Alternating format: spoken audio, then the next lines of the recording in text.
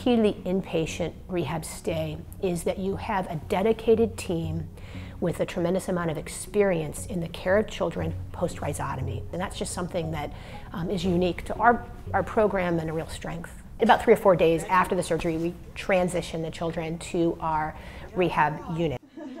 And the children are provided intensive services. They're participating in 3+ hours, typically, of therapy a day.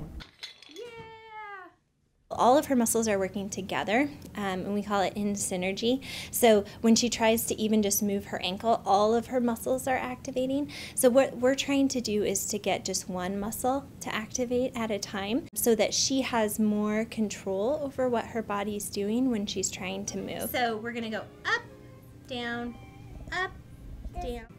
She's counting. 3, 4, one more. One more time on left foot. And that child may initially be weak, and then with the intensive rehab that we provide after the procedure, we would expect them to gain strength. I knew she was going to be weak, but I didn't know how weak. I couldn't just set her down even on the floor or stand her up in between my legs because she couldn't physically do that.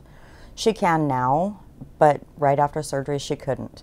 And hopefully by the end, we'd like to see her doing what she was doing prior to the surgery, but better. So with a better pattern, with more strength, being more upright, and just easier movement. Good girl, hold it, hold it, hold it, hold it, hold it. Don't drop it, don't drop it, don't drop it, don't drop it. Okay, let go.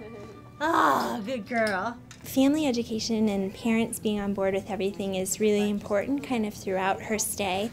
You can do it, onto your back. And it changes as we go along. So the things that we do in the beginning aren't necessarily what she'll be doing when she's going home. Okay, are you ready to go? Okay. Before surgery, she couldn't even spread her legs apart or put them straight. Now spreading her legs apart and putting them straight is one of the easiest things for her to do. She can stand better, she has better balance.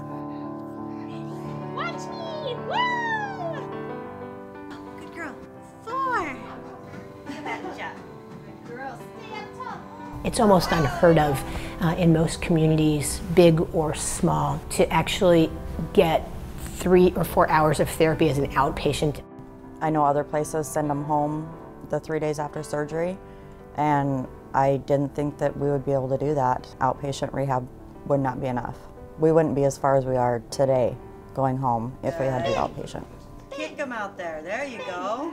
Big step. Good job. Was that tough work? Huh? Oh, you did it. That's all I wanted to see you do. I could go home now.